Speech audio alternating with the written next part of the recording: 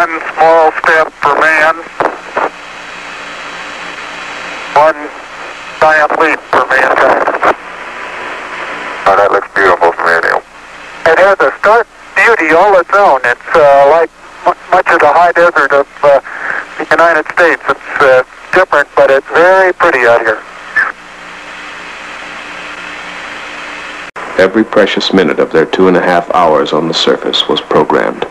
Rock and soil samples were to be collected, photographs taken, experiments set up to catch unfiltered particles from the sun, to record moonquakes, to measure precisely by laser beam reflection the exact distance between moon and Earth. Columbia, this is Houston, AOS, over. Houston, Columbia, the high gate, over. Roger, the EVA is progressing beautifully. They're setting up the flag now. I guess you're about the only person around that doesn't have TV coverage of the scene.